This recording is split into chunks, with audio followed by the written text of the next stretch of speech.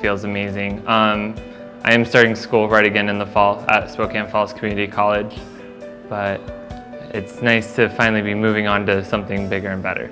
It feels really good because my freshman, sophomore year I was kind of a screw up and I kind of just like let everything go. I didn't do anything with it. And now I'm graduating, I'm going to SCC.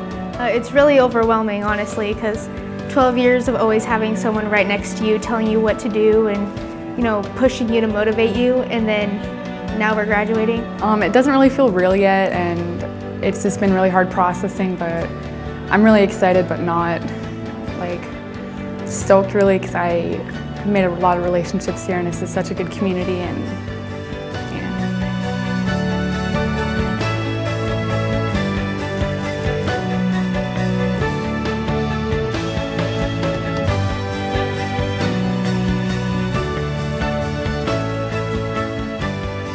I'm proud of myself for graduating.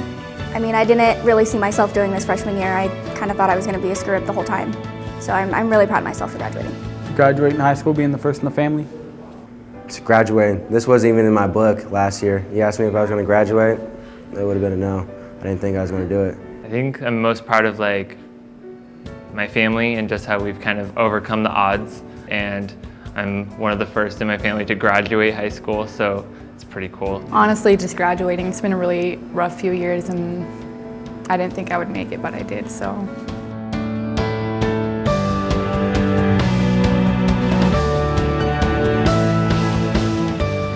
Just regarding relationships with teachers, because they're the best motivators you'll find in school. To be confident in who I am and not what I'm supposed to be. If you don't get something, you got to work harder, ask for help. You got to work to succeed, or at least you got to try. I see a lot of people think they can just sit around and get a free ride. I was one of those people, kind of woke up a little bit this year and realized you got to do something with yourself to be something.